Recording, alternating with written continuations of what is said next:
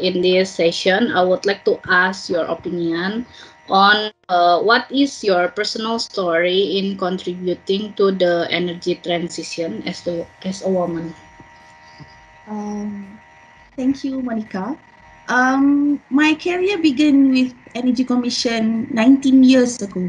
I was with Electricity Supply Department in charge of Renewable Energy Licensing Program. At that time, renewable energy in Malaysia has just started, so we improved the policy to make it workable like today. Then in 2009, I was transferred to demand side management to spur energy efficiency program in Malaysia. From there, I found my passion is in standards and labeling for electrical appliances.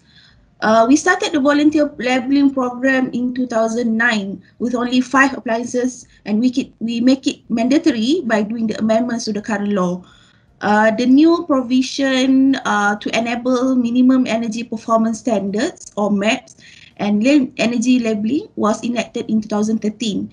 And starting from there, we add more appliances to the list and review the existing rating regularly. Now we have 8 energy efficient appliances, and coming soon, we are going to add one more to join the bandwagon. I was involved in the entire process from developing the criteria, amending the regulations, setting the benchmark to implement and enhance the current of the current ratings. I also involved in energy transition in program in ASEAN. I'm proud to be part of sharing my experience and knowledge with other ASEAN member states. It was a very remarkable journey and I enjoyed so much. Oh, okay, thank you, Madam Hafiza, for your sharing. Next, I would like to elaborate more. How could a woman like you overcome the challenges? Like you are working in male-dominated working environment in energy sector. How do you overcome it? Okay. Yes, energy sector is a well-known male-dominated area. So as a woman, we should be brave enough to take the challenge. Knowing that this is male-dominated industry, so we have to equip ourselves with knowledge, get as much as info, even it's not related to what we are doing now. We don't know. Maybe one day the info might be useful. So don't be shy. If you don't ask, if you don't know, ask the experts. Don't shy or frightened to speak your opinion. Discuss it to get more exposure from the experienced people. We have to prove to the world that we women are also good as men. Yeah, I also agree with you that we have to be brave as a woman, although we are the minority, and yeah, although it's difficult, yeah, you are like sharing that we should be brave and yeah, take the lead instead of waiting. I agree with you. Thank you for sharing. So the next regarding the policy, do you think that the gender equality has been integrated well in the, for example, in Malaysia's energy policy or in the country's NDC? If yes, how?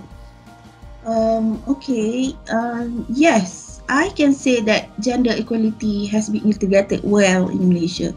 So far, I can say it's also implemented well in my organization. We've been given fair treatment and opportunity, same with the gentlemen. In fact, half of our top management is empowered by women. For the past 5 years, energy sector in Ministry of Energy, Natural Resources, or before this known as Ministry of Energy, Green Technology and Water, is leading by women.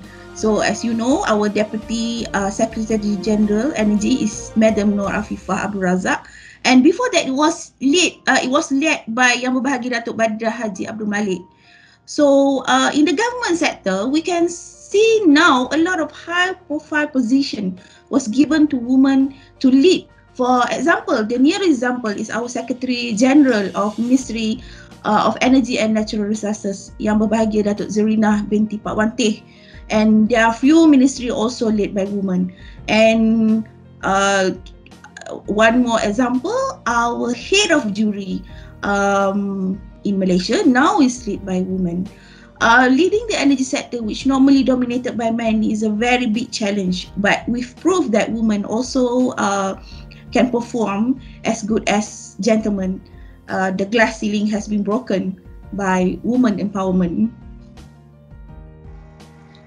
Yeah, yeah, I also agree with you. Malaysia, in my personal opinion, like the best case in ASEAN, one of the best case in ASEAN that have included a woman in like high level management, and also empowering the woman to participate more and act more in the energy sector.